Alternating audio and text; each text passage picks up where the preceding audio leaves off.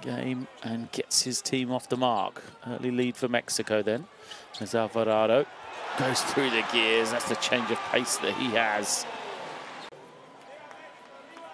In Chicago, loses it, and will then move it on. This is Conduit. Alvarado on the cut. There's Conduit as we sit up off his toes by Thompson. Now back to Alvarado, pulls up, and he knocks it. Will their great shooting continue, or will it be, waits to use the screen, does, snakes in front of Gutierrez and gets the floating shot. He'll use the early screen, nope, attacks towards the baseline instead, runs into two people, still manages to throw it out.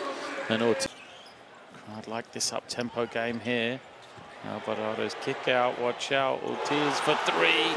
Well, Chris Ortiz is doing a bit of everything so far. 25-13 in this second period. Nice curl, drive, kick. Alvarado can't leave him open, knocks it down. I love the team play. Now he comes to collect it, takes the three. That's a better looking stroke. And he's going to give it up. Clavel takes the tough three. Comes up short. Alvarado the rebound. He'll take the three and he ties it. In the Americas region.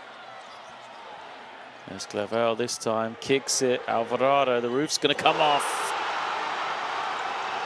Look at this. A beautiful find from Clavel.